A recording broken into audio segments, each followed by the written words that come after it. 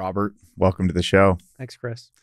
Let's start with your kind of career at Price Waterhouse and kind of what you did there and kind of how that set the foundation for your career. Sure. Yeah, I did the 5-year Master's in Accounting program at UT, and that typically leads to a job with one of the big accounting firms. Yeah. And so I ended up with PricewaterhouseCoopers. I was fortunate enough to get put on the Exxon account, which was kind of the flagship account for the firm. And then their headquarters being in Dallas, you get to deal with a lot of, I guess, the C-suite people. And so you just learned a lot about what goes on in discussions between audit partners and, upper management of a public company. And then it was less of, talking to the cash management accountant at Exxon and more of like, the roll up of all these entities all over the world. And so I guess the perspective it gave me is that there's a lot of room for error, like materiality. Something had to be off by like $50 million to matter. But you get to talk to these management teams and you see that there's a lot of give and take. And so then when I entered, I guess, kind of the securities world, it gave me perspective about what all goes into conference call and transcripts, what all goes into SEC filings, those discussions that are happening between the accounting firms and the management teams. And it, I guess, made me believe that there's, a lot that can be gleaned from actually reading the filings, which most investors don't do.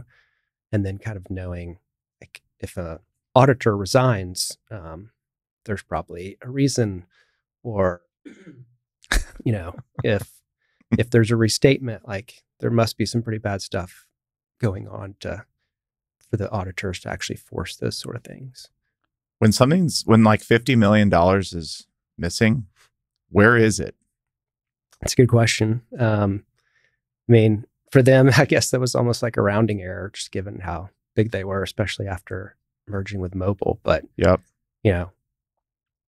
It could be in one entity and not in another, or, they ended up having to write off some investment in a West African country that, was a bad deal. But I didn't have any instances where I had to find where $50 million went, but that was just kind of the threshold for, like, we're going to fight for a change in this disclosure or whatever if something's off by that much. Whereas I had other clients where it was like, if $50,000 is missing, that's material. Okay, I'm going to try and figure out how to frame this question. If you think of Exxon, it is so big, and they can distill it down to a P&L and a balance sheet, but clearly, like, it's so big that to get anything done with speed, if everybody had to understand every little detail of the business financially to make a decision on whether to loan to them or not, it would take forever. So is it kind of fair to say that a lot of people just trust public companies for the numbers they put out, and then that's backed by Price Waterhouse or the auditor? Yeah, that would be accurate. Okay. And I guess also in a lot of these big companies, maybe the banker in some foreign countries dealing with like a joint venture or a smaller entity that then rolls up to the bigger things. So, maybe they're not actually dealing with the CEO of Exxon. They're dealing with the VP of, upstream in West Africa or something. Right. In your experience with talking with upper management at some of these public companies, I would imagine it's like totally different than talking with upper management at a private company. It seems to me, when I at least watch things on TV or listen, they're coached kind of more on what to say in public arenas. Can you kind of talk more to like what those discussions are like and how they might differ from the everyday business? Sure. There's a lot of, I guess they would typically hold stuff closer to the vest, given like Reg FD disclosure issues where they can't tell me something that they haven't already told everyone else. Whereas a private company CEO doesn't really, care what what he's told someone else versus me. And so he's got his lawyers to answer to, other investors, the SEC, things like that. But I mean, just what we've found over time is that they're going to say a lot of bullish things and they're not going to really address the bearish things. I mean, we all innately do that. We want to present what's good and kind of hide what's bad. And and so we've just found, like, reading lots of conference call transcripts, listening to lots of management presentations, people can make numbers kind of tell whatever story they want to, and then say what they want to about those numbers. And Yeah. Unless someone else is doing the work to really dig into that, it's hard to tell them they're wrong. All right. We can't let the listeners not hear the story of you uncovering Enron before the Western world uncovered Enron. So let's talk about it. Sure. Yeah, I don't want to take credit for totally uncovering it, but the investment firm that I was working for had a long position in Enron. We weren't doing any shorts; it was long only. But given my accounting background, there had been a couple instances where they had asked me to look at things, and like there was a European company that was having revenue recognition issues. So I suggested we get out of it. We didn't make money by shorting it, but you saved 30% by avoiding the blow up. And I actually had quite a few friends that worked at Enron, and in talking to them, like, I could never get an understanding of what they were doing. They were trading weather futures or just stuff that seemed so far out there. And when you try to ask them, like, how do you make money doing that? Or how's Enron getting so big? Like, it just didn't really seem to add up. And it kind of made me think about there was an old Saturday Night Live commercial about this. They were called like the change bank or something. And they're like, you bring us in $1, we'll give you 10 dimes. You bring us in a quarter, we'll give you 5 nickels. Like, they weren't really making any money. They were just shifting things around. And so I guess when I looked into the financials, there was just so much shifting around between all these special purpose entities, and it was hard to follow the money, and there was no real indication that the operations of the business were supporting all that. So when discussions with people, the numbers, the disclosures, all that didn't add up, it was just kind of hard to say, yes, we should still own this, and tell investors why we owned it. So we exited. And then I don't know, it was maybe like 6 months later where, it comes out with all the really bad press and all the accounting problems and things like that, and crumbled. I'm not asking you to call anybody out here, but when that's going on, do the employees even know that something's not adding up? Or they're just like, this is my job. I show up 8 to 5, I do it. And somebody at the top knows it's the right thing to do. This is just what I'm told to do. Yeah, I think it's more of the latter. Like, yeah. Some guy that's out in the oil field, handling some of their upstream oil and gas operations has no earthly idea what the CFO is doing with creating all these special purpose entities and holding stuff off balance sheet and things like that. He's just doing his job, checking logs, things like that. Well, we'll probably get back to this in how you can glean from like lower level folks in the organization that it's not adding up. Like, I would expect you didn't talk to the CFO, but you were able to gather from enough conversations at other parts of the company to go, it's not adding up. Yeah. And kind of to that point, like, we actually had a company it was a Canadian dissolving pulp company. And when cotton skyrocketed like 10 or 15 years ago, all the apparel manufacturers started going to rayon because it was cheaper material than cotton. And this dissolving pulp company in Canada, they had taken the mothballs off a plant and started operations again. And the CEO is just putting out these really bullish assumptions about what their plant could do, all these contracts that they had locked in with Chinese customers. And this guy had never run a public company before. He had been worked at some Canadian bank, so he had never run like a manufacturing type of business. Mm-hmm. So I started looking up, other plants and found a plant that a private equity firm in California had bought. And my buddy happened to work there, so I contact my buddy. I'm like, "Can I talk to the guy at this plant?" And so puts me in contact with the plant manager, kind of the CEO of that plant. And I'm like, "What can you tell me about these assumptions that this guy's making about where he can get EBITDA margins and that he has Chinese customers locked in and at these sort of rates, and now the spot rate is below those rates?" And he's like, "Yeah, I mean, that's a pipe dream to get to those margins. And the Chinese customers that I deal with renegotiate contracts every day. They're not going to pay me above spot rate." So then that just gave us a lot of confidence that what this CEO of this public company was saying was not true, and to say that that was a good short opportunity.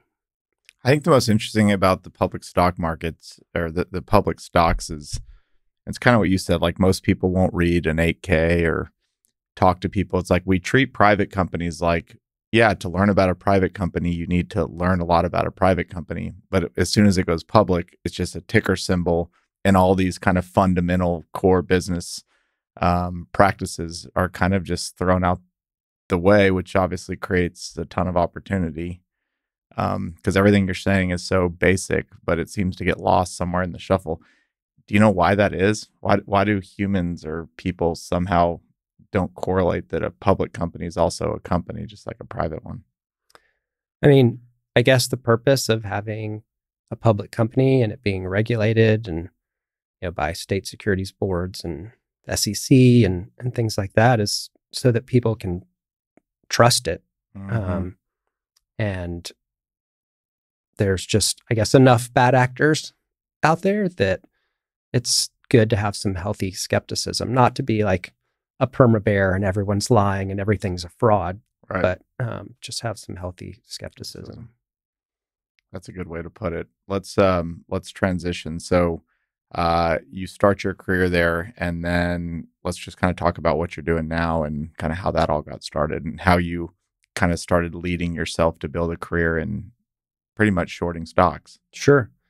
Yeah. I mean, I guess it was back to that accounting background and I guess helping avoid some blowups on long ideas that made me start to gravitate towards trying to find opportunities where you could actually profit from those blowups. And so I ended up going to work for a family office in Dallas that had seeded a long short fund inside of it. And so I guess I got to start using that background, that knowledge in that manner.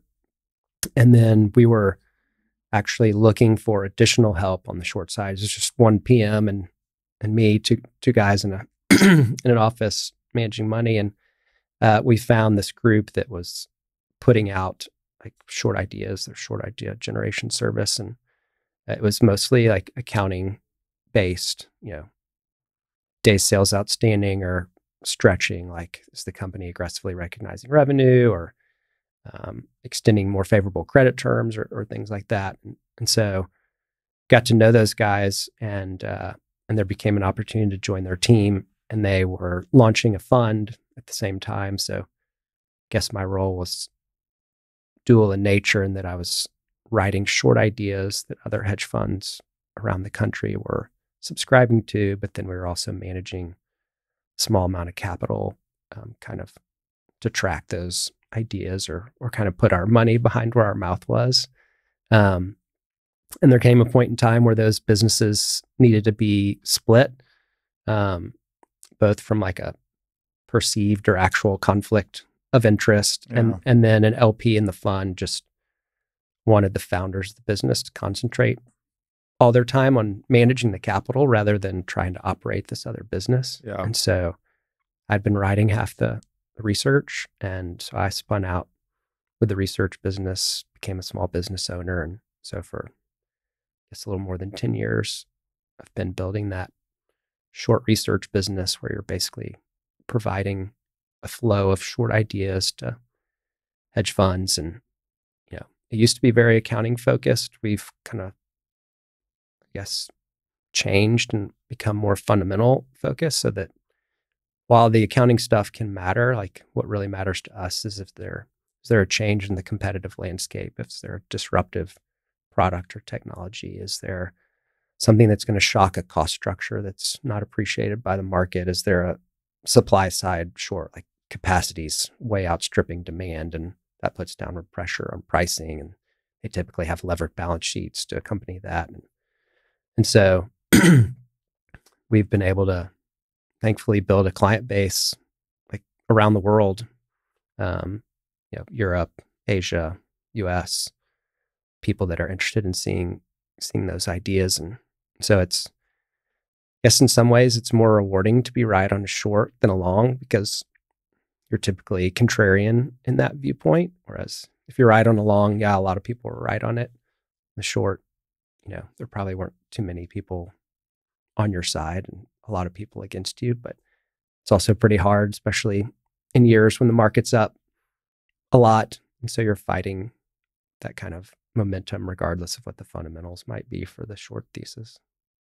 So just before we take a step further, you write research for shorting stocks that hedge funds buy. Correct. And by definition, shorting a stock is betting that it will go down, that the value of the company is not what it's supposed to, is not what it's perceived at the current moment. Correct. Okay, so just a little bit more just on how the business works, but then I just want to talk about the whole landscape. So you write these reports, and do people subscribe to buy these? Like, do hedge funds consistently get all your ideas, or do they just buy one-offs? Like, how does your business model work? How do hedge funds buy ideas? Sure. So it is a subscription sort of business model. And so basically they're taking whatever we're putting out. It's not like they ask us to work on a certain idea. And the only time that someone doesn't take everything is if they have like a sector focus or a geographic focus. And so we do US and European consumer technology, media, telecom, and industrial companies. Okay. So let's say there's some fund that's a global consumer company or focused on global consumer, and they probably don't care about our industrial or tech ideas, so they wouldn't pay for or receive those. Or if they're only focused on Europe, they would only receive our European shorts and not our US shorts. Everyone receives the ideas at the same time. It's typically about a 50-page slide deck on here are kind of the basics and the drivers of the business. Here's the bull case that we're up against, and then most of the report on the reasons to be short and valuation, things like that. How many ideas are you coming up with a year? And how do you determine what an idea should be versus the market's just really hot and everything's about to go down? Like, in theory, you could have shorted a lot of things maybe back in January and been right on almost everything. So how do you decipher between the two? Sure. Yeah. So our goal is to do about 15 new US shorts a year and about 10 new European shorts a year. And I mean, really, quantity does not matter to most of our subscribers. I mean, yeah, they might be upset if we only come out with one short or something, but they would rather have 5 amazing short ideas than, a couple of good ones and 10 mediocre ones or something like that. So quantity isn't really the game, but that's just when we're discussing with a prospect, that's just kind of the cadence we try and give them, is it's a little more than one US and a little less than one European name a month. And across a team of 4 investment professionals, that's very doable. To your point about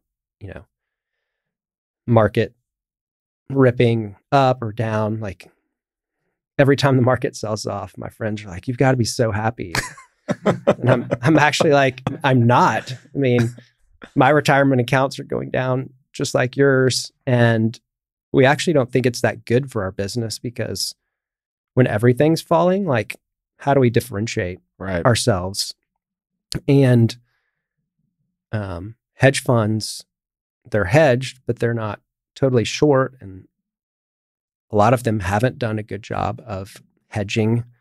And so, I mean, they lose money and their, returns are down, and then their investors start pulling capital. Like, then that's an uphill battle for us because they start to cut costs. And hopefully you've done a good job with your shorts and you're not one of the services that's getting cut. But we'd rather it be like a flat to slightly up sort of market where, the market's not ripping in your face and pushing up all stocks. And so it's really stock selection matters and fundamentals matter. And that I feel like that's where we do the best. So you put out let's just focus on like domestic, because most listeners are all domestic. So you put out 15 a year, but I would imagine you can start with like a pool of 100 and you're like, these are all good. How do you kind of figure out which ones you're going to focus on? And then I want to get the question out before I forget it, but are you betting that companies are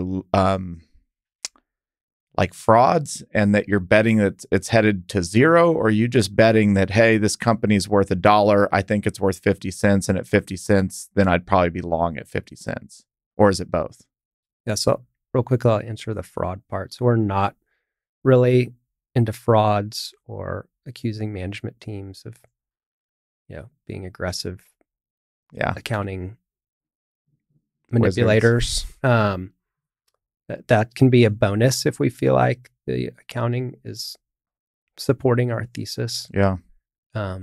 It's typically more that I think we're all typically have a bullish bias. Like if you're in a business, like you're in real estate, you think real estate's a good investment, that there's tailwinds to that. So you might overlook some item that could cause, some headwinds in maybe one sector of real estate or in a specific real estate investment or something like that. And so that's what we're, trying to identify. Our one phrase we have for it is like a gap between perception and reality. So here's the perception by the management team and investors and other Wall Street analysts like the Goldmans and B of A's and things like that, that they think this company can grow revenues and improve margins kind of into perpetuity. But, if let's say like there's a grocer in Europe that we've done some work on recently. It's in a single European country. It's not very big. And there's been multiple new entrants into that market that are opening like 50 to 100 stores, which is a lot in a country this size. And so just there's going to be headwinds to foot traffic. There's going to be pressure on, there's going to be extra promotional activity trying to drive traffic. So there's going to be pressure on ASPs and profit margins. So those sort of things have just been underappreciated by the management team and other investors. And so now they've been losing market share like every quarter for a year. So even during the pandemic, when things were typically good for grocers because people were eating at home, like they were losing market share in that sort of environment. And so if we can find those instances where we think the reality is different enough from the perception out there, and then pair that with, valuation multiples that would allow for compression, we feel like getting operational disappointment. So the numbers or the guidance are disappointing going forward, and then where the multiple can contract over time, that the two of those forces working together give you the opportunity for good downside on a short. And so it doesn't mean that it has to be trading at 50 times EBITDA. Like it doesn't have to be expensive on an absolute basis. It could be this business is historically traded at 6 times EBITDA, and now it's trading at 8 times EBITDA, or it's traded at 15 times earnings, and now it's trading at 20 times earnings. And so when earnings disappoint and then investors decide, I don't want to pay that much more, a multiple on top of those earnings that are now maybe contracting instead of growing, I guess that's where the opportunity exists. When you so if we just said this European company, do the companies, when you publish your research, how long does it take for the CEO of said company to know that that research has been published? I think one of the good things about us not being fraud type alarmists, and we don't use like social media or traditional media to further our, I guess, our investment case, is that we can still call a management team or an investor relations person at a company and get answers to questions, and the alarm bells not go off. Yeah. There have been instances where we have had like long investors in a short we've called, or who have gotten a report from a buddy or something, or a management team that have called. And I can think of one where the management team called. They're like, "You're accusing us of accounting irregularities," and we're like, "Well, you either don't have the report or you have it but haven't read it, because that's not what we're saying. We laid out facts from financial statements and things like that." And he was real controversial, and so we got off the phone. And then 2 weeks later, they report earnings that are horrible and guidance that's really bad, and the stock's down 20%. So we feel like when the management team calls, that's usually a good indicator that maybe you're onto something. Yeah. Otherwise, they don't really need to be defending themselves, because the numbers will prove us wrong if we are wrong. They could just sit there. But does that take like 24 hours for them to know your research has been published, or weeks or months, or sometimes they never know? Yeah, sometimes they never know. Like I said, since we're not posting our stuff on Twitter or anything like that. And, I think because how different shorts are from longs, I think a lot of our subscribers keep the ideas to themselves, because when things become popular shorts, it costs more to borrow that stock, and it gets harder to find shares to borrow. So if you go share it with all your friends that are at other hedge funds, it kind of hurts you by doing that. And then, if they're long, maybe they share it with a management team, but I feel like that can take weeks. And then, since we're not really saying things about people, like you're a fraud or you're, doing irregular accounting, like there's nothing really that they can, I guess, be that upset about with. It'd just be like Goldman saying, "We think this is a sell for these reasons." Like, I can't really do anything to them except maybe not include them on the next investment banking deal for a new round of debt. But since we don't have any investment banking interests, I guess we're not really worried about not being on the next IPO or the next debt deal. Yeah. And I guess that's the whole benefit of the independent research space, is not having that conflict. Since all the money comes in investment banking and not in research at those big banks, the investment banking arm, I guess, wields a lot of weight. And I probably should have asked this at the beginning. But for a refresh, how does this short actually work? You just talked about borrowing shares, and some people can't get them. And so how does it work? And kind of what are the dynamics that make for a successful short as far as the actual fundamentals of executing the trade? Sure. So when you own a stock, like let's say it's trading at $100, you go buy 10 shares, and so $1,000 worth of stock, and you're hoping that stock price goes up. Maybe in 5 years it's at 200, and so you've made $100 a share, so you've made $1,000. And you invested $1,000. We're saying that we think that there's some amount of downside to that $100, and so we're telling people to short it, which means instead of going and buying the $100 share stock, they would go borrow that from someone that owns it, and they would immediately sell it for $100. And then when it falls to 50 or whatever, then they turn around and buy it and repay those shares to the person that they borrowed them from. So you have to find, people have to be willing to loan their stock out. So you'll find some stocks where like the owners aren't willing to loan their stock out. You can make money loaning your stock out. And so that can make it hard to do a short, or if there's too many people already shorting it, and there's just not enough stock available to borrow, that it can either make it hard to get a share at all, or it can make it really expensive. I mean, there's sometimes really popular shorts. It can cost like 100% to borrow them. So that's an annual rate. So if in those sort of instances, you have to be right really quickly on the short. Yeah. So if you're right in a quarter and you've only paid 25% and it falls 50%, you've still made money. But like, I don't know if you followed any of the meme stock stuff. Let's go into it. About Boom, a year ago. Open the door. I mean, there was the short squeeze. Yeah, there was GameStop.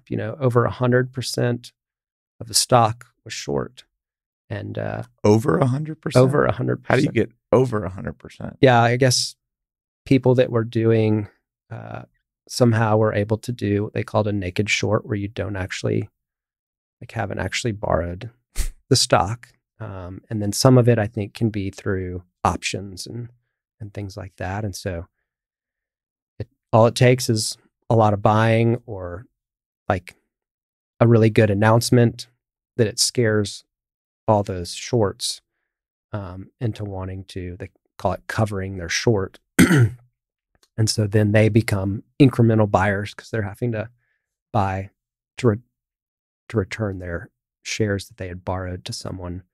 And it just causes the stock to tick up higher with almost every single trade. It's called a short squeeze. I mean, it happens with GameStop type things, but it can also happen with things that have much less short interest. You get, they report a blowout quarter and really strong guidance, and you could have 15% short interest, but still all those guys have got to go buy the stock, and it's just painful.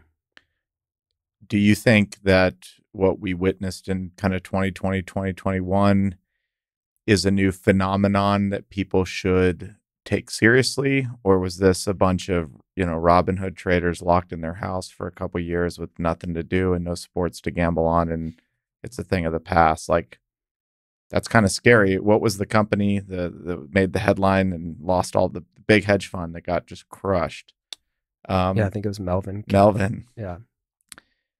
Do you have an opinion one way or the other? Are meme stocks and kind of this angry short squeeze that happens now on Reddit something that people should factor in, or we'll laugh at 2020 and say, what a time to be alive? I mean, I think it caught a lot of people by surprise how much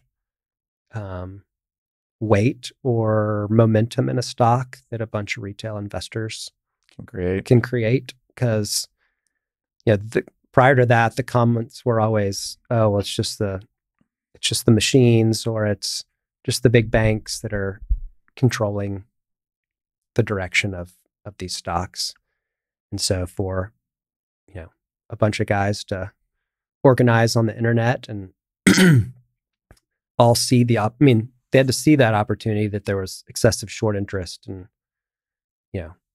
create that, I guess, short squeeze. And that's publicly available information. You can see how short the market is on a certain thing. Yes. Yeah. And so, there's, when I worked at a hedge fund, one thing we would do is we would look for long ideas. We would often look at high short interest names that we felt like the fundamentals were trending in a good direction. And so you could, be right on improving operations for this company. And then you could also get that short squeeze opportunity. And I know there's groups that, do that at all the sort of major mutual fund companies of the world, and probably a lot of the hedge funds. And so when earlier you asked, how do we narrow our investment universe for shorts?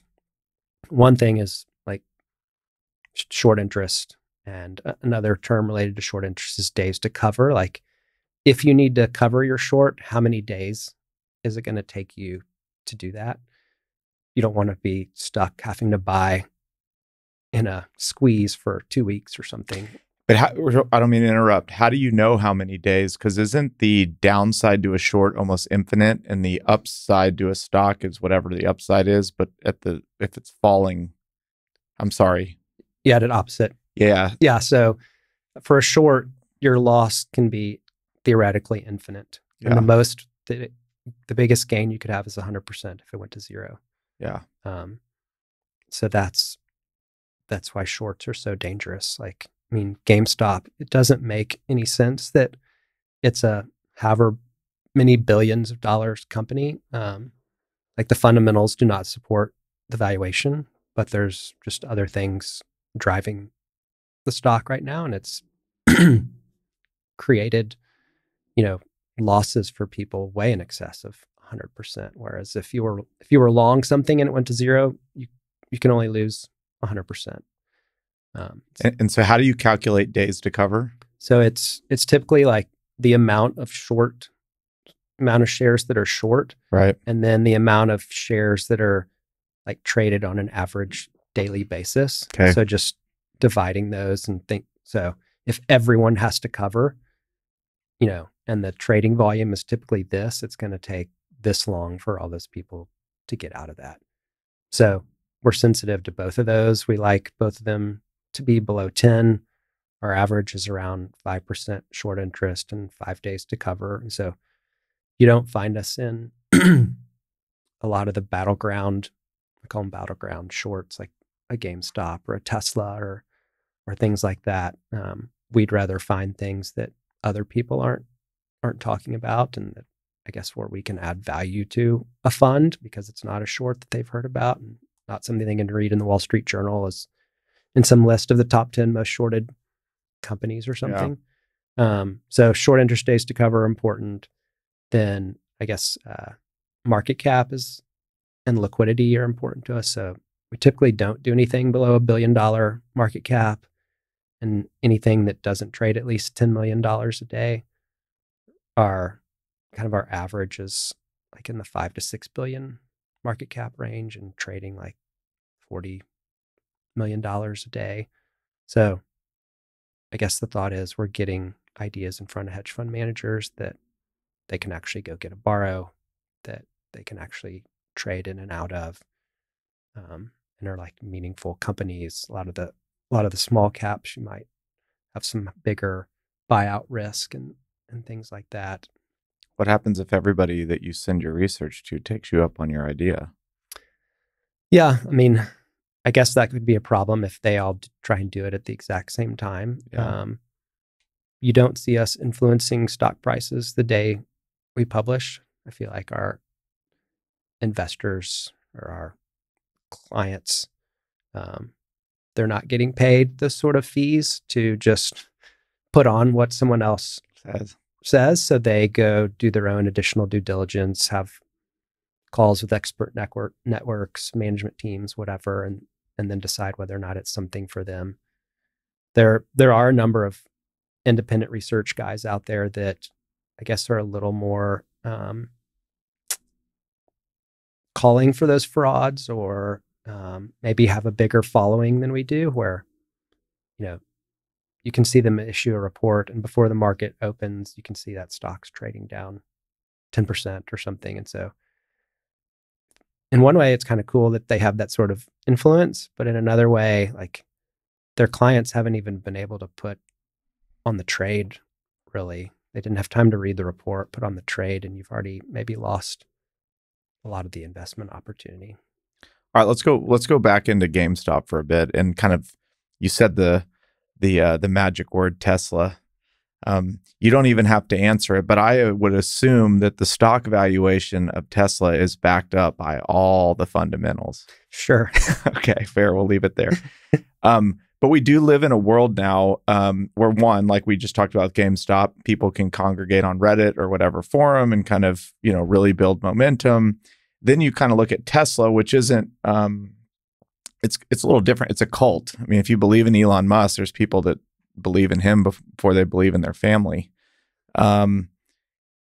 Is that new, if historically speaking, or is the internet kind of brought in and ushered this kind of cult-like mentality where you kind of have to throw fundamentals out of the water? Or are you a believer that like eventually we all kind of, the truth, you can't hide the truth forever? I mean, there always seems to be someone that's willing to pay a higher price for something than you are. So it's, I guess, shorting on valuation is very difficult. Valuation alone. Yeah. If you have poor fundamentals or something like that, just to also support your thesis, then it can sometimes make sense. But I mean, excessively valued companies have been around forever. I suspect they'll always be around because there's always someone telling a story about what this is going to be doing in revenue in 5 or 10 years. And, you know, they may be right and people are willing to invest based on that theory. And so, you know, maybe it has no revenue now. And so it looks crazy expensive. You know, maybe they have $1 billion in revenue in 5 years. And so then it's only at 5 times revenue or whatever the number is that's more reasonable on kind of that future valuation. But usually to get from 0 revenues to $1 billion revenue, I mean, most companies have trouble guiding for the next quarter. So for them to be accurate in guiding where something's going to be in 5 years, there's usually not a lot of accuracy. Yeah. In that. I'm not saying it's intentional. It's just, I mean, you run a business, you do probably projections for next year or whatever, and stuff comes up that changes that. How often, from your experience, does a company that you've put out as a short eventually become something that if you had a different hat, you'd say, all right, I'm long this now? Or is it usually this like slow decay that in the companies that you're finding? Sure. So I guess there can be, we'd call them like, I don't know, bad companies or like secular decliners. Like there's just not a lot going for this company in the future. I mean, we're not short, or we weren't short this, but like a Blockbuster, you could just see like the writing on the wall, you know, streaming, all this sort of stuff, you know, and they're still in DVDs and CDs and things like that. Like there's a lot of secular headwinds for someone like that. There's other businesses where, you know, like there's a lot of tailwinds to the industry they're in, but maybe there's competition coming, or, you know, they're not going to grow as quickly as people think they are. And that doesn't make it a bad business. It may just make it like mispriced or the estimates off. And so that creates an opportunity. But like I said, it doesn't mean that they're a bad business or going out of business. A lot of people think short sellers are un-American or, you know, hate companies or things like that. And it's not that at all. It's just where you see, I guess, opportunities for that gap between perception and reality that I talked about earlier is pretty wide. And then the multiples on top of that create opportunities. So would you say you're a pessimist or an optimist?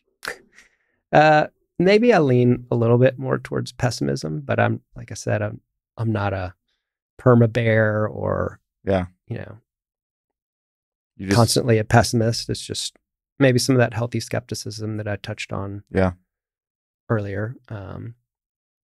So I definitely don't think all management teams are lying or cooking the books. Okay. Let's talk about SPACs. Sure. Let's like set the stage. What is a SPAC? They've been around for a long time, but I think the way the world knows them today is kind of this funny money stuff.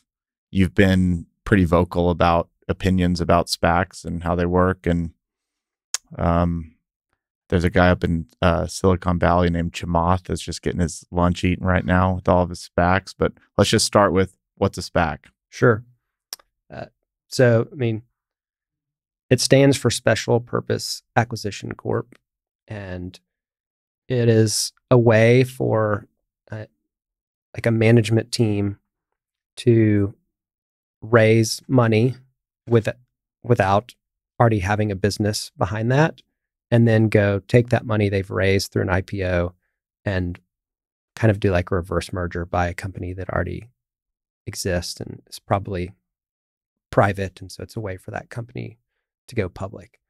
And so typically how it works is, this company launches an IPO. You as an investor want a share. And so you typically pay $10 and you get one share of stock, and then you get some amount of warrants. And so one of the things that's an indicator to us about these SPACs is like how much in warrants are they having to use to get people to participate in this deal. And so, if it's a fifth of a warrant, like they're not having to entice people very much. But if they're having to give a full warrant, that's an indication that they had some trouble. Why? Because basically, if you're getting 2 shares of stock for the price of one, and so it just leads to a much higher share count. It's dilutive to earnings going forward as those warrants get turned into stock and things like that. And so it's called a unit, and it's usually 1 share of stock and 1 share of, or some portion of a warrant. Then not too long after the IPO, those separate and are separately traded on a stock index. And so you could sell your stock and keep your warrant, or sell your warrant and keep your stock, or keep both, or do none of it. But all this money that they've raised sits in a trust. The management team cannot spend that on cars or trips or even like operations of the business. So they've got to come up with money out of their pocket to pay for directors and officers insurance, which has gotten really expensive with SPACs, lawyer fees, things like that. And then they go shopping. Like they're going to look and try and find a business that they want to own or help get public. And there was, like you said, these have been around for a long time. I remember when I was working at that family office, in like the early mid 2000s, like we were hearing about SPACs back then. It's just the number of them that has, I guess, caught all the attention, and then kind of the high profile nature of some of the businesses that they've bought or whatever. So we had our existing clients of our short research come to us in the fourth quarter of 2020 saying, "Are y'all doing anything in SPACs? Like this is like drinking from a fire hose. There's so many of these coming." So we decided to invest time and money into building a database so that we could track all this. And so we have basically every SPAC that's gone public since the beginning of 2019 in there, and we have like 80 data fields on each SPAC. And so our clients can use that to go look up one they might be thinking about investing in or shorting or whatever. And then we make some recommendations of our own. But, back to that kind of timeline or how the SPAC works. So they go shopping. There comes a point in time where they find something, they announce, Real quick. Sure. So at this point in time, there's been a group of investors or a management team that's gone out to the market and said, "Hey, we don't know what we're going to buy yet, but it's probably going to be something like this. You can put in $1 and get $2 or get 2 shares." And they raise all that money and then they're off on the hunt. Correct. Okay. Back to what you were saying. Yeah. So, they find a business that wants to be acquired and they want to acquire. And so they'll make an announcement like, we're going to acquire this. And they will put out a presentation about the terms of the deal, and then typically like some guidance around that business. And that's where a lot of the, I'll call it funny business, has happened in SPACs. So there's called a safe, I think it's a safe harbor provision where like the SEC was not regulating what they were saying revenues could be in 2030 because it's like not actually a public company. It's not going through an IPO process. And so there's just a lot of bullishness, like over bullishness in the guidance that these management teams were providing about the companies that they were buying. And so anyway, investors then would get excited about the stock. The stock might trade more than $10 now that there's actually a business behind it that you could value. Warrants might, differ in value. And then there becomes a date where there's, they're approaching the closing of the deal, and the investors originally gave them money for the shares and warrants get to vote on the deal, like whether or not they want to be in it. So you can actually turn your stock back in for $10. So if, let's say, no one liked the deal, and instead of trading at $10, it went to $8, you could still turn in your shares and get $10 back. And so you didn't see many SPACs trading down because there's this kind of floor in it. You've seen a lot of hedge funds use it as an arbitrage opportunity, and any stock that starts trading below $10 and hasn't closed the deal yet, like they'll buy it because then they know that they can turn it in for $10 and they can leverage that up. And even if they're only making 50 cents. Okay, wait, let's talk about that real quick. Sure. How do you, if it's already trading at 8, who's buying it for 10 back? So the money's sitting in trust. Oh, that's right. And so the guys that did the IPO, like if you want to turn in your stock, they have to let you and give you your $10 back. Is there a correlation between SPACs becoming popular and COVID? Or it just so happened to happen at the same time? I think it just happened at the same time. I think you've answered this, but I'll just ask it in the most elementary way possible.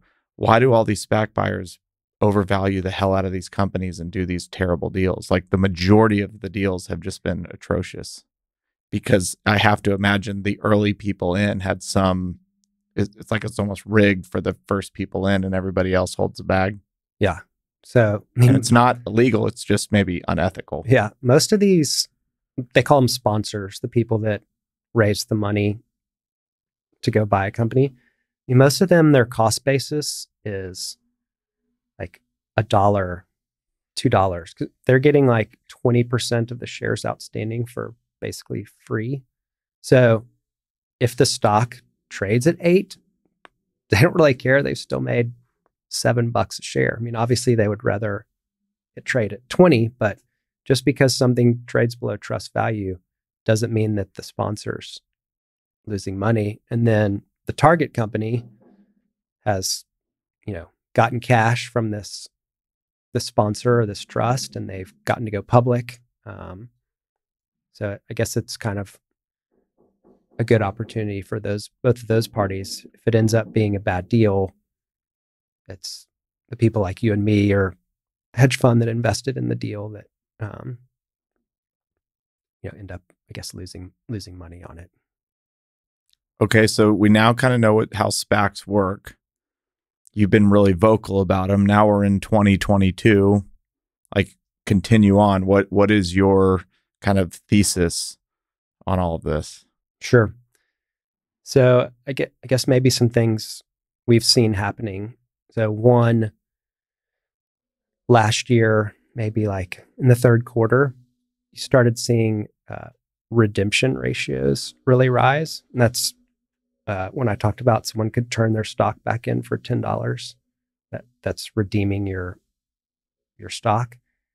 And And when I talk about rise, like maybe historically they were at like 30%. You were seeing the average go to like 60, and in many of the SPACs we were looking at, like 90% of the stock was being redeemed.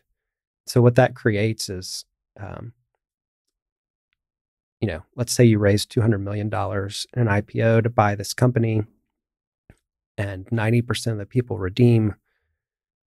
You now only have $20 million to buy this company. And so that company, the target that you're trying to buy, has to say, okay, let's still do the deal, but now we're getting like no cash. All debt. All debt. Or let's just put a higher valuation on it to offset for the loss of cash. Or the deal gets pulled. And those sponsors do not want the deal to get pulled because they've invested money and like D&O insurance and lawyers' fees and all this time that they paid for. Yeah. And so it's kind of like get a deal done no matter what. And so they'll go raise other capital, maybe a pipe or what's a pipe? Private investment in a public company. And so it's just, I guess it's not necessarily an IPO, but they might go to other investors and say, do you want in on this deal? And so it's, they could sell another 1 million shares at $10 or a different price or something like that. Maybe give them some different sweeteners than they had given the original investors or something like that. And so you just ends up being more dilutive and more dilutive and more dilutive. And so they just typically end up being a bad investment. An example, I don't know if you remember the company Redbox. Like, do you remember those red kind of vending machines out in front of a 7-Eleven where you could go rent a DVD for a night for $1 or whatever? So that company actually like still exists. And they did, like, someone did a SPAC. They're actually at like every CVS still. Yeah. Okay. Fair enough. So,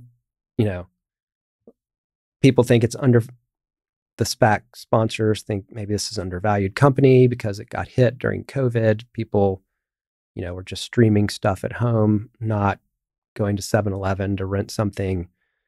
And so maybe there's an opportunity to revitalize that business and show a lot of growth. And then Redbox announced they were also getting into ad-supported video on demand. So I don't know if you or your kids have ever watched something on Prime Video or Netflix or something where you don't have to pay to rent it, but you have to watch ads, every so often. So that's what they were going to get into. And so they were going to raise $200 million. I think they got $50 million in a pipe also. And so this was going to be growth capital to buy content for the video on demand business, as well as pay down a lot of debt that they had incurred. And like almost 90% of the people redeemed.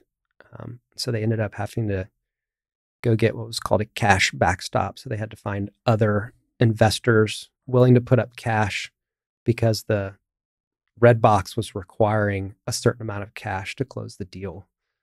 And they weren't going to have it because so much stock had been redeemed. And so I think they ended up, with 80 million or something, even after this cash backstop had been raised. And so can't pay down as much debt as you want.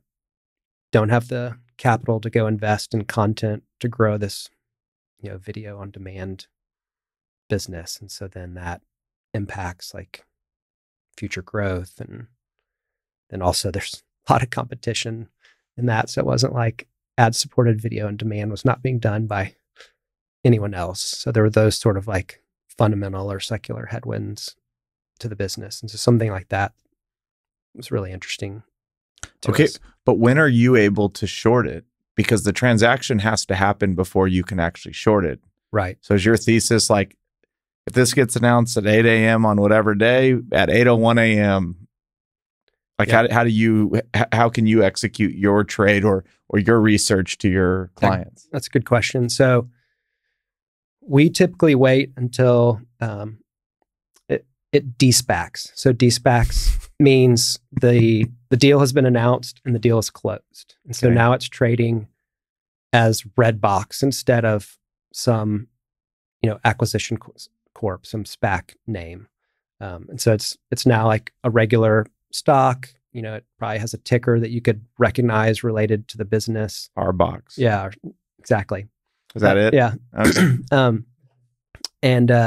Or RDBX or something. I can't remember what it was, but and so at that point, typically liquidity improves because there's not always a lot of daily dollar volume in the SPACs until after this de-SPAC occurs. And then the other thing that's really important is when the lockup expirations happen. So there's typically 3 groups that are locked up. So a pipe investor, they are locked up until the SEC approves the registration filing related to their pipe investment. That's typically only like 30 or 60 days. So that typically happens pretty quickly. But the sponsors that typically own about 20 or get like 20% of the deal, and then the other investor or the target, like the company they bought, Redbox in this instance, are typically locked up for, 180 days is kind of the average, but some of them can be a year and some of them can have, I guess, lots of stipulations. Like if the stock trades above $12 for 20 of 30 trading days, 90 days after the deal closes, it can unlock early. So anyway, we spend a lot of time tracking those lockup expirations because that would not only create more stock for people to short, but also if your investors that kind of did the deal start unloading stock, it creates downward pressure. So does that make sense? All right. I'm going to ask, I think like the answer has been very clear. And if you've been one of the folks in some of these SPACs, I'm sorry, but I'm just going to call it what it is. Like to raise 200 million for an idea, it's not like you're going, is this retail money or is this Wall Street money? Like everything I've learned, I mean, today, but everything I've heard is like, it seems like the system is being gamed, but there's large dollars showing up to this. Who is this money? Is it hedge funds? Is it like who's putting that 200 million to work? Or is that one $20 bill at a time from every idiot in America that thinks that Redbox is the next thing? There's definitely a retail component. And then there's also a large amount of hedge funds using it as an arbitrage opportunity. So they can get that stock, they can get that warrant or portion thereof, and they know that they can turn it back in for $10. So it's kind of like all upside, no downside. Yeah. And so I don't know who the typical buyer is after the hedge fund. Like if they turn around and sell their stock, after the IPO and keep the warrant. Yeah. Like I don't know who that buyer is, but and then it also it's not you. It's not me. That's for sure. And it also one thing we've also paid attention to is the quality of the underwriters, and I think that could also determine who the investors are. So there's a professor, I think maybe at the University of Florida, that's looked back at like all IPOs for the last 50 years or whatever and kind of ranked the quality of the underwriters. So if like Goldman and Citi take this SPAC public, that typically means a little bit more than if it's some like third, fourth tier sort of investment bank that you've never heard of. Yeah. I won't name names. I don't want to call someone a bad investment bank or something like that. But yeah. So like what's going to happen to SPACs? Are we learning from them and they will become credible things in the future? Or is it going to take a long time for the SPAC acronym to fade into the abyss, or maybe we call it something different. Sure. I mean, you've definitely seen, I'd say over the past 2 to 3 months, SPACs get hammered. Like R.I.P. Chamath. Yeah.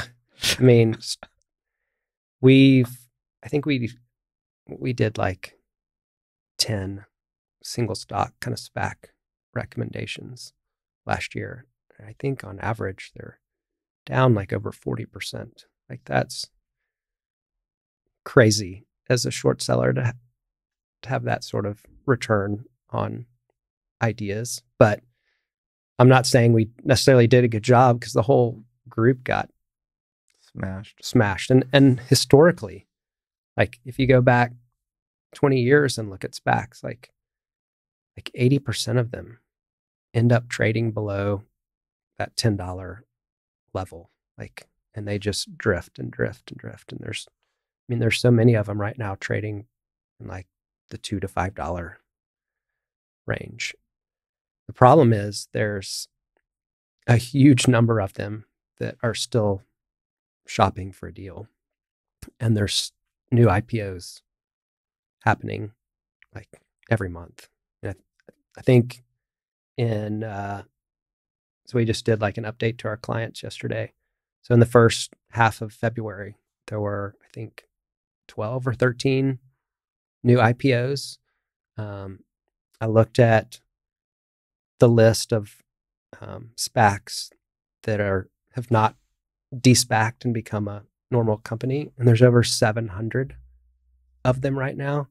Represents almost 200 billion in IPO money, and that doesn't include any pipes that have been raised associated with that. And then you typically go buy a company for like, I don't know, 3 to 5 times kind of that trust money.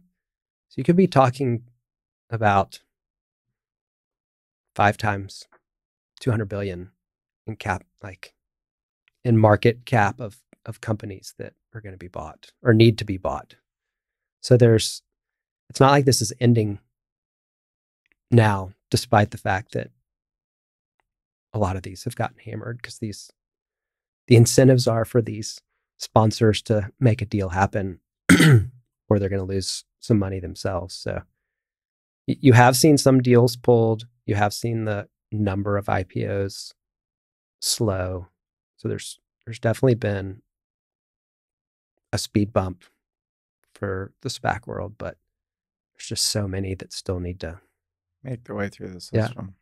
Yeah. And you have all this money, a lot of them shopping for the same deals. So we think it leads to inflated valuations because there's so much capital chasing these deals. Is there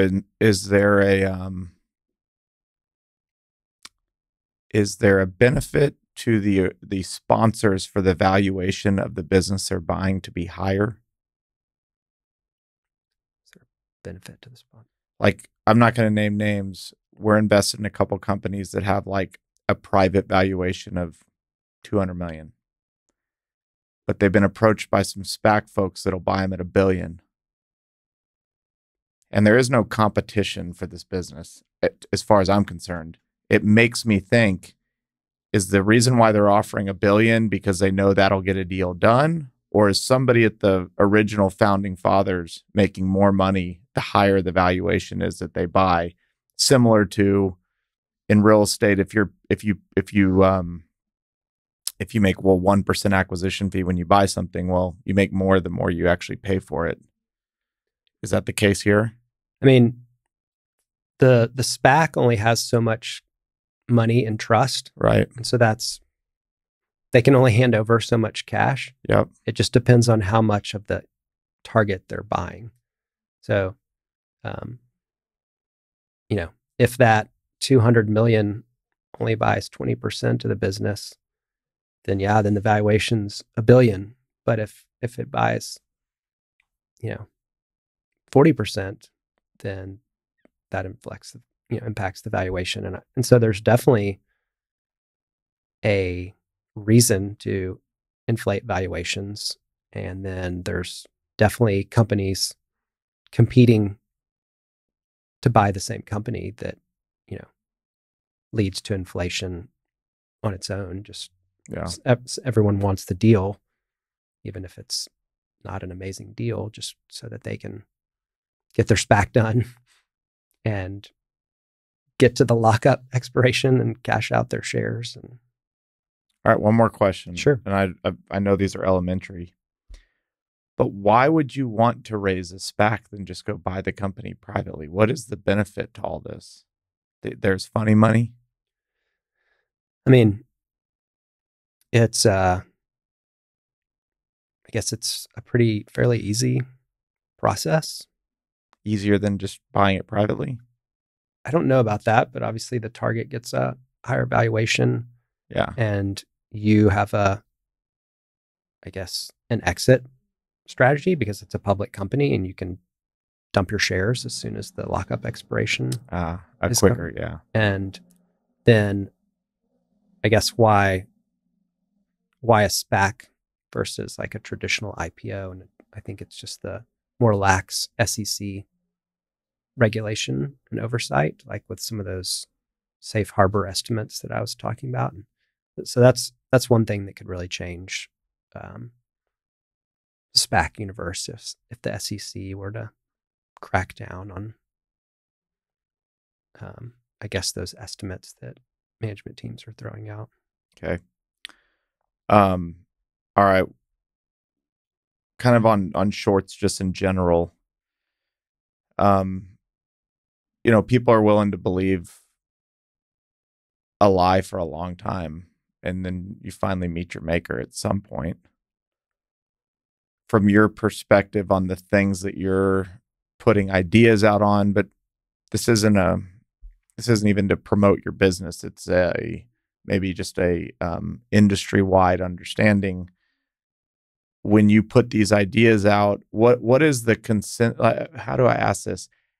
How many times are you you have to be willing to look wrong even though you're right? Meaning you're right, the stock keeps going up. Everything you're saying is correct, but that doesn't matter because it's just people trading paper.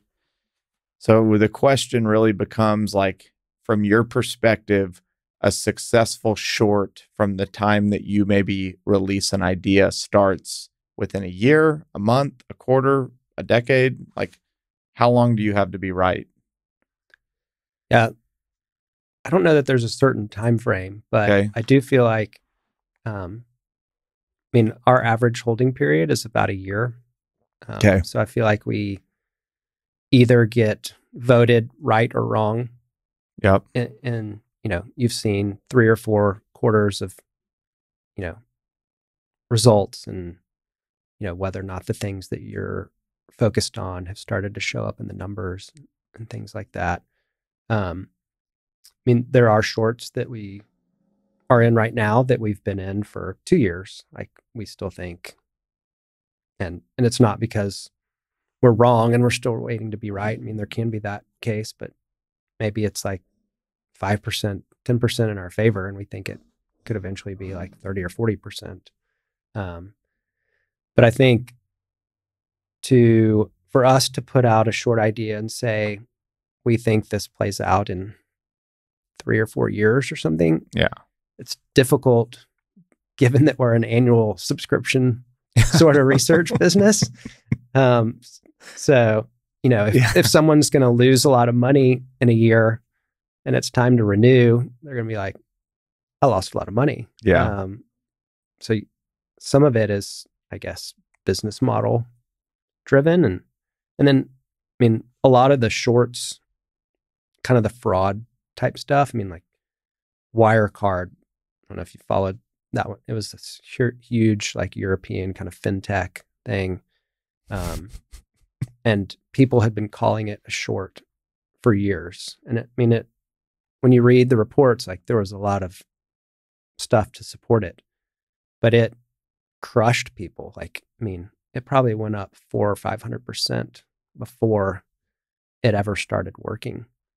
So that, even if it falls 50% from the top, like, there's still people that probably lost money shorting that. So life's too short for those sort of names for us, and I guess it doesn't mix with the business. You don't model. want popular mainstream names. I mean, there are like popular businesses or popular products or services that we will get involved with. But, you know, I mean, one example is Peloton. Like, business crushed it during COVID, and lots of people were calling it as a short. And we thought it would be, but we just were uncomfortable getting in front of that freight train that just kept going. But then in, I guess it was like August and September, we saw some things that changed. Like, they discount the price of the bike by $400. The treadmill, has problems because they had some accidents and deaths related to it. They launch a clothing line and they say, this is going to be a huge business for us. Well, they've already been in clothing. They've just been putting their logo on other people's clothing, like a Lululemon shirt or something. So we didn't, and that's a really difficult business and not like recurring revenue sort of stream like their products. And then there was stuff in the numbers like in deferred revenue and time people were spending on the bike every month that just indicated that you had reached kind of the peak and it was rolling over. So at that point we were willing to get involved, and short interest had gone from double digit to like 3 or 4%. So people weren't really thinking it was a short or had already lost so much money shorting it that they were done. So those sort of things can be interesting to us, but timing is what's so important. As a Peloton user, I'll tell you what I did this summer. What people don't know is if you already own the bike, you can turn off the actual subscription, but for free, you can still get all of the metrics. So what I did was I went on Amazon and I bought a clamp that you can put on a golf cart, and you can host an iPad on there or an iPhone, clamped it to the screen.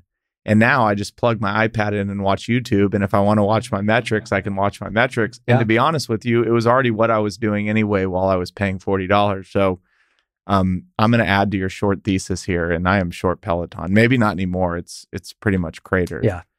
Dennis, if you're listening to this, he's a instructor that actually lived here in Fort Worth at Zen 22 Spin Studio, got hired to go to Peloton. So my apologies, Dennis, if you're listening to this. Okay. Let's just kind of bring the short discussion. Then I want to have one kind of personal discussion of something that you're interested in. But we're in 2022. We've just come off of like 2 kind of really messed up years, both just as a world. But if you look at like what's happened in the stock market and just some crazy things, euphoria is starting to wear off. This isn't a market prediction question, but when something like that happens and there's lots of euphoria and people are making a lot of irregular decisions because they feel like they have this huge tailwind at their back, not even fraudulent or unethical, just kind of like when everything's going up and to the right, you said you kind of get that sometimes misguided confidence.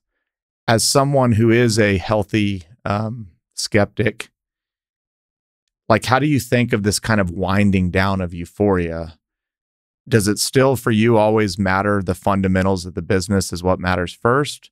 Or is there kind of this, is there going to be additional kind of tailwinds in what you do that kind of push things down because euphoria starts to kind of come back to life? Yeah, we are always first and foremost focused on the fundamentals. So it's a very bottoms up sort of process for us. It's not, oh no, energy prices are up. Can we go find someone that's making outsized money on that? It's more of like, this is a business that's, the numbers are reflecting changes in the growth rate trajectory, changes in margins, changes in cash flow, the balance sheet, leverage, things like that. And then would have I guess, qualitative reasons to support that, like a changing competitive landscape or some of those items I mentioned before. So I don't think that changes for us. You do have to take what the market is giving you sometimes. So, um, like early in COVID, we spent time trying to find businesses that were perceived as COVID beneficiaries, but actually weren't. Now we've spent time in the past 9 months trying to spend time on like COVID over earners. So they over earned during COVID and that should revert over time. And that's not being factored into estimates and valuation properly. But then we're always looking for businesses that, let's say pre-COVID, they were losing market share and suffering. And we think that will return once things normalize. But then I guess interest rates also matter. I mean, the access to capital has been so easy. Now, we're not saying the Fed's going to raise this many times, but it's like if they do raise, it starts to change the availability and cost of capital, which typically impacts valuations. And so maybe the valuation part of our equation is not so open-ended to the upside. Like, there seems to be maybe some more rational thought about valuations when you're actually having to pay money to borrow capital to make acquisitions or things like that. But let's just take that one situation.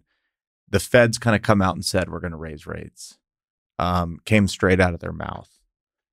So from your perspective, if I'm a client buying your stuff, I might say, like, I don't need you to tell me that the Fed's going to raise rates. They already said they're going to raise rates. So from your perspective, just go a little bit further.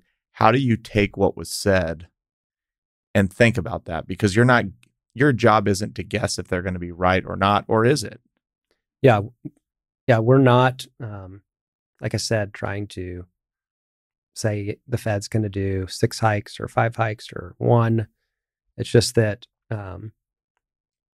let's say if you looked over the past 5 years in software and the valuations that people paid for acquisitions were like 10 times sales or something. And that was in a free money sort of environment. And you think rates are not going to be 0, then maybe that people are only paying 6 to 8 times sales over the next 5 years or something. And so it's not going to, I guess, change the way that we think fundamentally about a company, but maybe that we think about some of the risks. Like, okay, we don't think this company's trading at 4 times sales. If it could get bought out at 10 times sales, like that's not a good risk reward for us. But if valuations come down enough where it could only get bought out at 6 times sales or something, then maybe that's a risk that we're willing to take. All right. This is a fun question. You don't have to answer it. Who was right, Ackman or Icon on Herbalife? Yeah, I guess Icon. Is that because that's what the results were? That's Yeah. what you believe too? Yeah, I never, once again, because it was such a battleground sort of short, I just didn't invest time or energy or emotion into it. Yep. All right. When we do these, I always get to learn a little bit about the personal side. This one kind of stood out to me, and we'll kind of bring it home on this note. And you kind of said, I'm a big proponent of helping others help themselves. And that's taken you to West Africa 6 times to train entrepreneurs and set up low interest microfinance systems. One, that's awesome. I love it. Can you describe a little bit more what does helping others help themselves mean to you? And why aren't they able to achieve it on their own? Yeah, I mean, I guess there's that, I'm going to butcher the saying, but like, if you give a person a fish, but you teach them to fish, like they can provide for their family and that sort of stuff. And so first, I guess it kind of happened more on a local basis with our family. So there's a school in West Dallas called West Dallas Community School, and it was started by the same people that started a private school in Dallas called Providence Christian School and classical Christian education. The difference is that, the kids going to Providence are North Dallas, Park Cities, sort of people that can afford a private school tuition. The people in West Dallas, that's one of the poorest area codes in the city, and high dropout rates. Like DISD, Pinkston High School, like I think it's like 20% of people graduate or something like that.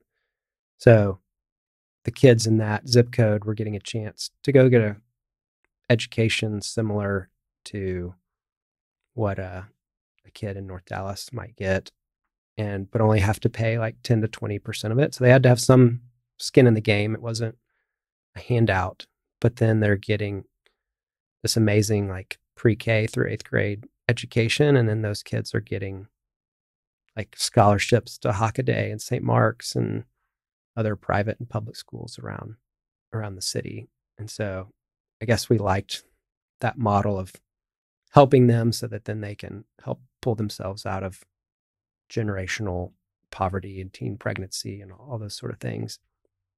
And then the company that I was working for before I spun out with the research business, so it was still called Vision at the time. So their Vision was actually started in the Harvard Business Plan,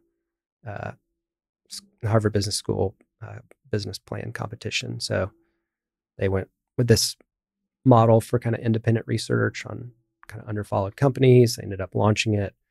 So the founders decided, let's have an internal business plan competition.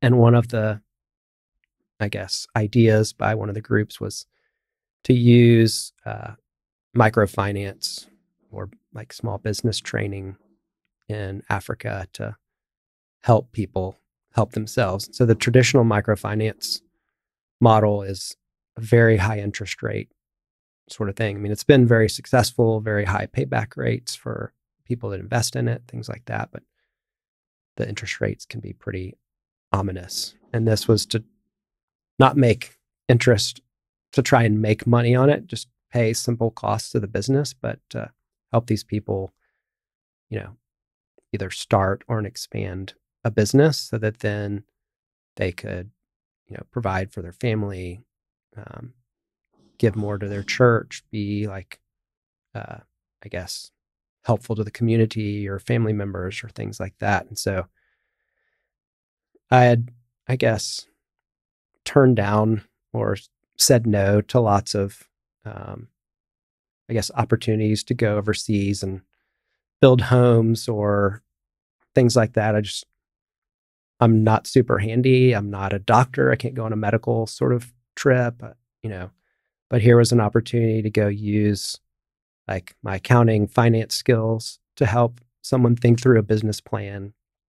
And then I had employers that were willing to give you like an extra week of vacation to do that. So like I couldn't say, no, I can't miss work.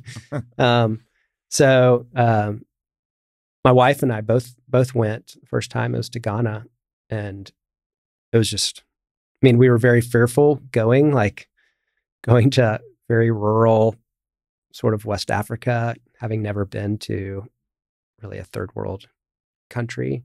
But it was amazing experience, both, getting to know another culture, getting to see people that were so content and happy with so much less than we have here in Dallas, Texas, or in the United States. But then, helping them think through a business plan. And then I ended up going back and, I guess, helping them again, and then getting to see some of those businesses actually like operating and people paying back their loans and providing for their families. And then I guess our church was more active in Senegal, which is another West African country. And so we started instead of just going with this like mission organization, we started going with our church to Senegal and doing the same thing. And so now not all the trips have been kind of business as mission or small business training. Some of them have just been, loving on kids. And there's a at-risk girls home that we've gotten involved with. But getting our kids out of Dallas into another country, I think has been something that's greatly benefited them and us, and then obviously the people that we get to hang out with over there. How old were your kids when you started taking them over there? My youngest was 6, and oldest was 8 or 9. That's probably a good. 6 was, looking back, a good age to start. Yeah, you just need them to be past like napping and putting everything in their mouth and that sort of stuff. If a 6-year-old was, I have a 5-year-old daughter, so if a 6-year-old was, your 6-year-old was sitting here right now, and I'm sure it's been many, many years, but if she was still 6 and I asked her, what did you get out of that trip as a 6-year-old? What do you think she would say? Yeah, I think she would say maybe what I said earlier. Like, I remember them coming back and saying they were just so happy and they didn't have anything. That they might have the clothes on their back and another set of clothes in a bag or something, but that was kind of it. And they're living in like mud, brick, thatched roof homes like you would think of in Africa. But they're just smiles, and they're not worried about being at the next meeting or, one of them said to us, you've got the watch, but I've got the time. Like, they've got the time to sit there and be intentional and have a discussion with you. But, as an American, I'm always thinking about, man, I got to get back to the hotel and check my email. What's going on at the office, or, I've got a call or whatever. I think there's a simpleness to it that's pretty sweet. Is there anything they desire about American life besides, like, and maybe this isn't even a thing they desire, like air conditioning and running water and just basic necessities, or do they even desire that? I mean, I think what you don't know, you don't desire. So like, they don't know what it's like to have clean water all the time, or not walk a mile to some well with a big water vessel on your head or shoulder, or to have air conditioning, because they just haven't had those. So they don't really need it or want it. But I'm sure if they came over here and experienced those things, then they might want them. You might want them.